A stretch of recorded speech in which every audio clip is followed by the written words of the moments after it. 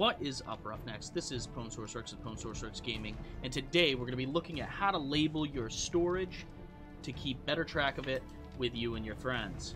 So, take a second to subscribe, like the video, and let's get started. So, back in the day, guys, you used to take your storage, your secure storage chests, put them on the wall, and you would take a sign and throw it up above, and you would edit and say ammo, and this one. You would then go over here and you'd hit food, and then you'd go over here and you'd hit like crafting parts, and that is how you would keep track. And you'd have, in a small base like this is how you'd do it.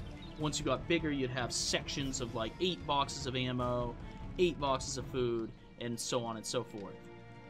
In Alpha 8.19, we were given a box, a storage box, just like this. This is what it looks like. Now this one you put down, and that's it. You can either search it, unlock it, or enter a code. But if you hold R and you go to shape, you can click Writable storage box. And then you can hold R again, hit advanced, and you can spin it around, put it in a wall, like so, hold E, edit, ammo. You have to hold E. If you hit E, you'll open it. If you hold E, it will give you the option to write, food, and crafting parts. Now this is a much cleaner way to do your storage than this. It looks nicer.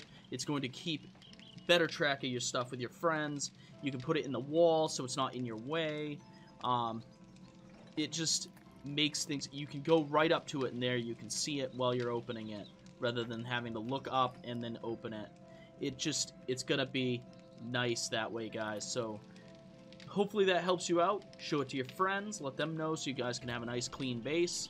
And take a second to subscribe, like the video. Hopefully I'll see you around the channel in the comments, and if I don't, I will see you in the next video.